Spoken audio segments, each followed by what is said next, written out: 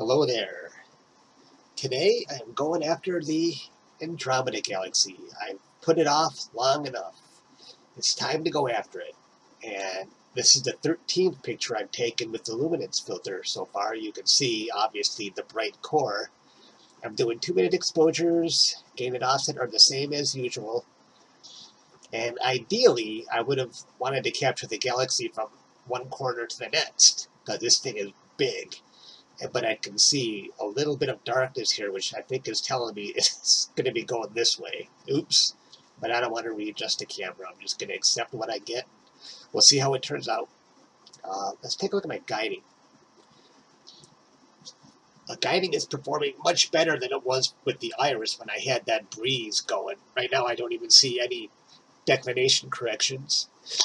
Sorry, I'm still battling allergies on top of a cold. These numbers look very low. Everything's on target, so I'm happy with the guiding. So we'll see how things turn out. Thanks for listening. Hello there.